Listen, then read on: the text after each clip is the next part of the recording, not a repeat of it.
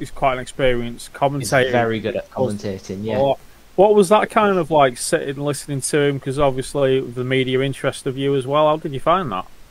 Yeah, I really enjoyed it because I'm in with like Beverley Motor Club quite a lot. So they told me I was going in there because we all were on a WhatsApp group that told everyone like all the news what was going on, and I was meant to tell Paul to be able to like commentate about it. No. And I walked in and he plugged in a microphone and gave me it, and I didn't realise I was commentating as well. So that gave me a bit of a shock. But yeah, it was great.